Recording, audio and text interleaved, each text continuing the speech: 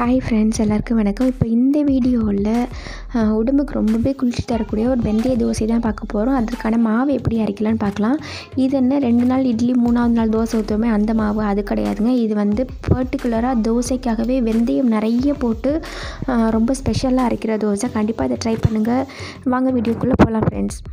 இப்போது ஒரு கிலோ அரிசி அப்படின்னா 50 கிராம் வெந்தயம், ஒரே ஒரு ஸ்பூன் மட்டும் உளுந்து போட்டுட்டு நான் அதை ஒரு 6 மணி நேரம் ஊற வச்சுட்டு இப்போது வெந்தயத்தை மட்டும் தனியாக போட்டு அரைச்சிடறேன். நல்லா பொங்கி வர வரைக்கும் அரைக்கணும்.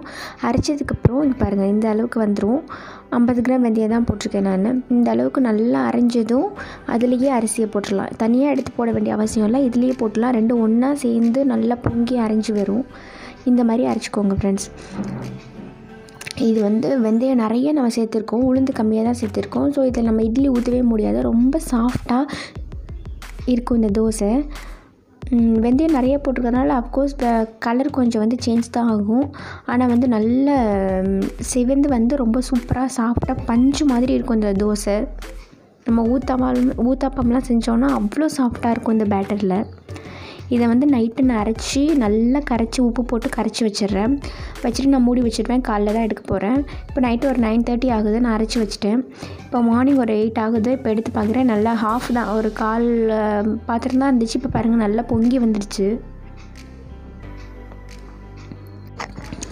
ஸோ இதை தோசை மாவுக்கு தகுந்த மாதிரி ரொம்ப கெட்டியாக இருந்ததுன்னா தண்ணி ஊற்றி கரைச்சி வச்சுக்கலாம். இதை வந்து ரொம்ப மெல்லிஸாக நம்ம ஊற்றுவோம்ல, சாதாரண ரோஸ்ட்டு தோசைலாம் பண்ணுற மாதிரி பண்ண முடியாது, கொஞ்சம் மொத்தமாக தான் இருக்கும். இதுக்கு நல்லெண்ணெய் ஊற்றினா தான் ரொம்ப டேஸ்ட்டாக இருக்கும். அந்த வெந்தயம் நல்லெண்ணெய் ரொம்பவே உடம்புக்கு நல்லதுங்க. கண்டிப்பாக இந்த மாதிரி வீட்டில் இருக்கோம் நம்ம லாக்டவுன்லேயே. ஸோ இந்த மாதிரி நம்ம தோசைக்கு போட்டுட்டு இந்த மாதிரி தோசைகள்லாம் செஞ்சு கொடுத்தோன்னா உடம்புக்கு ரொம்பவே ஆரோக்கியம். நார்மலாக நீங்கள் தோசை சாப்பிட்ற ஃபீலை விட இது சாப்பிட்டிங்கன்னா ரொம்பவே நல்லாயிருக்கும். ரொம்ப சாஃப்டாக பாருங்கள், நிறைய சூப்பராக இருக்கும் இந்த தோசை. கண்டிப்பாக ட்ரை பண்ணுங்கள். இதுக்கு கார சட்னி, சாம்பார் சைட் டிஷ்ஷாக நான் வச்சுருக்கேன். ரொம்பவே சூப்பராக இருக்கும். இது கார சட்னி தாங்க பக்கா சைட் டிஷ். இது கண்டிப்பாக ட்ரை பண்ணுங்கள் ஃப்ரெண்ட்ஸ். இந்த வீடியோ உங்களுக்கு பிடிச்சினா லைக் பண்ணுங்கள், ஷேர் பண்ணுங்கள், கமெண்ட் பண்ணுங்கள். என்னோட சேனலை சப்ஸ்கிரைப் பண்ணிக்கோங்க.